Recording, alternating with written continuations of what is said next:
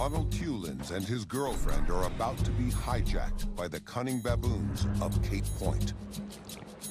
We were really just tourists enjoying the day like every other tourist would. One of the baboons is like acting all cute next to the window. This one cool. Hello.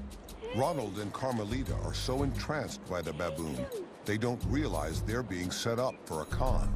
I'm the first one to notice that there's a big baboon approaching. It just happened so fast. Oh, nee.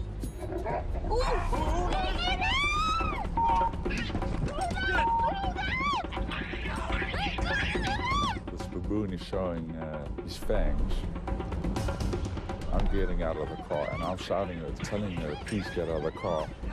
I know what these animals are capable of. They can be very aggressive and they can cause a lot of damage. They have incredible weaponry in terms of their teeth and their physical strength, but they very seldom seem to use it. Baboons are almost all bluff. The couple flees the scene just in time.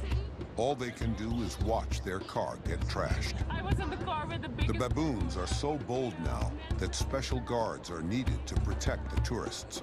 What the city of Cape Town has done is that they're aware of this challenge. They've got field rangers who understand the baboons and who can try and keep them away from the people.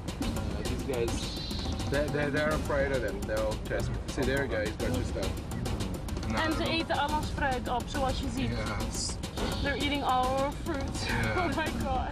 What we're seeing here is a wild animal not only getting into human space, but dominating the people in that space. And that's quite remarkable to see. We zijn gewoon gepoept in onze auto. Het is niet normaal.